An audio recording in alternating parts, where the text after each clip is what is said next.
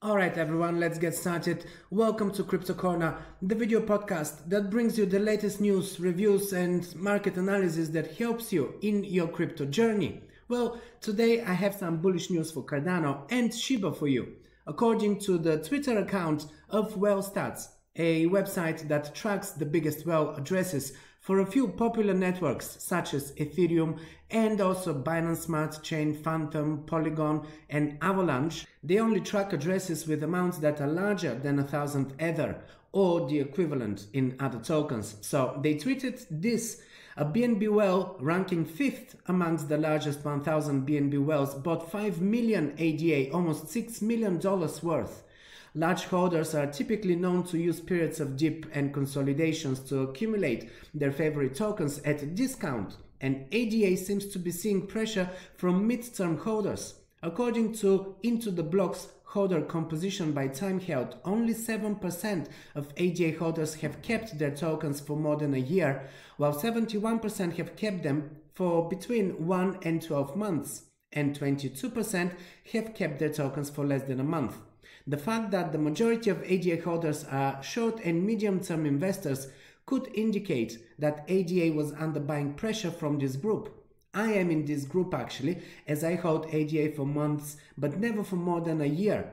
I prefer to sell at peaks or at times when I see the market go into a downward trend. That goes for all alts that I trade. I only hold Bitcoin and Ethereum long term. So this tweet points to a large accumulation, but that's not the only positive thing that is coming out right now for Cardano. The Cardano blockchain recently reached a milestone of 3 million wallets. Since late 2020, according to Kraken's latest report, the network activity has increased dramatically, as well as adoption. SundaeSwap, the first decentralized exchange that was built on Cardano, recently launched on the blockchain's mainnet. Meld, a non-custodial banking protocol, SpaceBuds, a non-fungible token platform, and Nami, a wallet extension, are among the most well-known Cardano projects.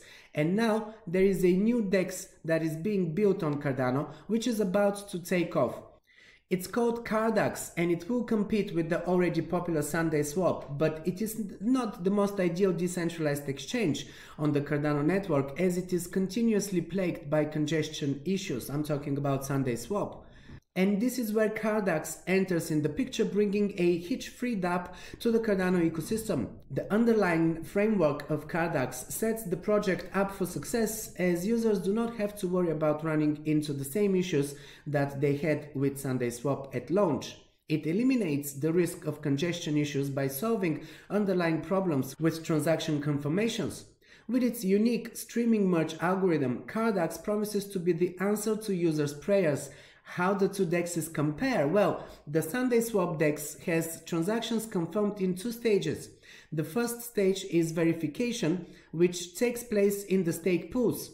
This first stage runs perfectly well. The bottleneck is during the second stage of this 2-part system that requires the scoopers. Scoopers basically need to pick up a user's order transaction for confirmation before the transaction goes through. This is where congestion issues arise.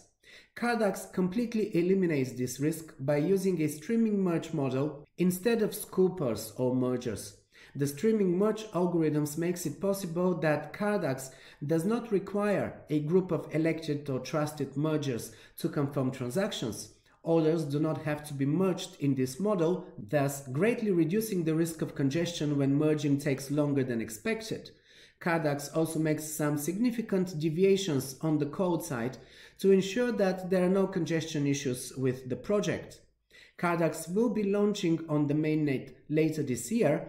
With its underlying model, the decentralized exchange will be able to avoid all of the congestion issues suffered by the SundaeSwap protocol. At least this is the expected result. Time will tell if this promise will be realized. The DEX is using the automated market maker protocol, which is the same protocol that underpins SundaeSwap. However, Cardax is hoping to take all of the good parts of the SundaeSwap DEX and forgo the bad. This includes keeping up with SundaeSwap's track record of not losing any users' funds despite the congestion issues that continue to plague the protocol. Since Cardano does not write its smart contracts in the usual way, users will not have to reveal their intended order on the blockchain, but would only need to wait for the registration instead of having to wait for their orders to go through. This means that once a user registers, their order will be processed at a much faster pace. This is also going to create some hype in the Cardano community for sure, which could translate into a price jump, but we don't actually have a date for this launch yet. On their website, as you can see, the message is simply saying coming soon. If any of you, my dear viewers, finds out a possible date for this, please let me know in the comments below. Now, also, according to WhaleStats, the same website, the most traded token right now is Chainlink, while Shiba Inu once again regained its throne as the biggest holding token after Ether, with now more than $1.7 billion worth of tokens being held by the large investors on the Ethereum network. The sudden spike in the popularity of Shiba was followed by the strong recovery of the meme token following the rebound of the altcoin market. Yesterday I mentioned it gained approximately 50% of its value recovered since the local bottom that it reached on the 3rd of February. And while retail traders have once again drawn their attention to the token, whales have also decided to accumulate more tokens, while it traded at a relatively large discount. Another Shiba Inu whale has emerged on the network by purchasing 3.4 trillion Shiba, worth more than $115 million. While Shiba regained its throne yesterday with $1.8 billion held by whales, the value of holdings has decreased a little bit to $1.7 billion due to the market fluctuations, as we can see here.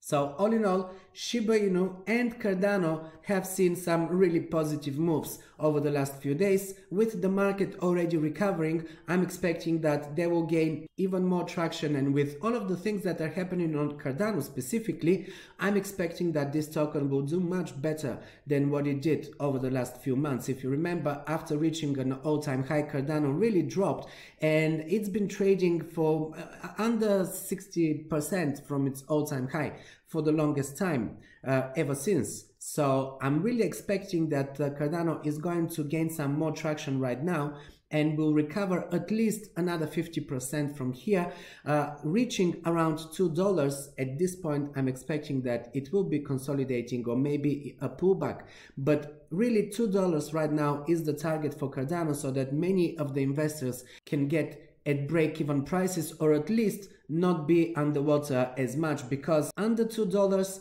Cardano is still a loss for many of the recent investors, many of those who actually jumped at the latest hype, at the latest peak, when it was actually going from $2 to $3. There were so many investors that actually jumped into Cardano at these price levels. They're all at losses right now if they haven't sold yet. So hopefully Cardano will manage to get at the $2 price range, and after a consolidation, I'm expecting another strong action from the bulls that would hopefully push it yet again close to its all-time high. This episode of Crypto Corner is sponsored by BITYard, an exchange that I have been using for well over a year already. They operate in 150 countries with licenses in USA, Estonia and Singapore, and provide spot and leveraged trading on numerous assets. Not only they have loads of cryptocurrencies, including some of the newest coins to hit the market, but also derivatives such as crude oil, precious metals, gold, silver and more, stocks such as Nasdaq and MiniDAO, and they offer up to 100x leverage on many of these markets. What I find very useful is that on spot trading they separate cryptocurrencies in groups like DeFi tokens, or proof of stake tokens, or tokens from the Grayscale Trust portfolio, or Binance Smart Chain tokens, and so on. This makes it easier when I want to focus only on a specific category of tokens, and they keep adding more and more assets. They have tripled the list of supported coins since I started using this exchange, so there's a much better choice already. In terms of security, they keep the majority of their funds in cold storage, with only a smaller portion in hot wallets that are used to pay withdrawals, and all withdrawals are manually approved during working hours only, so there's less risk of violations or exploits. They offer a copy trading service, so users that aren't very experienced can take advantage of those who are more skilled and make profits by copying their trades in an automated and uncomplicated way. You can go through the stats for each trader and choose what amount to allocate to them, and you can choose multiple traders to copy at the same time. You can use it on a desktop or mobile. Their app is on both Android and iOS, so it's easy to use it on the go as well. As I said, I've been using this exchange a lot throughout the past year, and the customer service team is very responsive, unlike many other exchanges where I've had to wait for days and weeks sometimes to get any response. BitYard has a live chat service, so you can find assistance pretty fast. They also offer up to $258 in various bonuses for new users, so grab the invite link from the description below to register and find out more. Alright, well, now you're up to date. This is everything for this episode, guys. Thanks for staying until the end. As usual, if you like this video, show your support by leaving a like and a comment below, and share it with someone else who would benefit from watching it. Also, if you're new to this channel, make sure you're subscribed and hit the notification so you know when I'm posting a new episode. I'm coming to you on a daily basis with market analysis, news, reviews of established projects or new projects, and of course tutorials that help you master the crypto markets.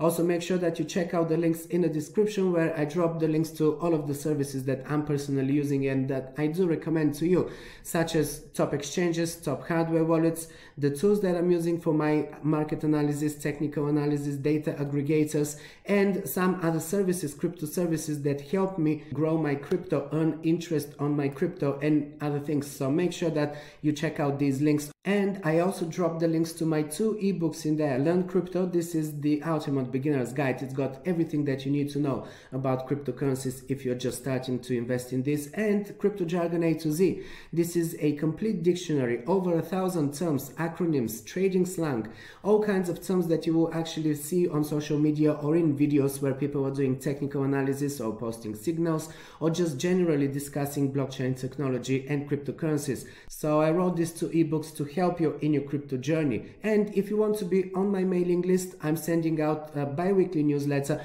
on the 1st and on the 15th of each month. I'm sending newsletters packed with information, market analysis, and other insights that will also help you navigate in the crypto sphere. So grab the link from there, join my mailing list, and I'm gonna see you in the next episode.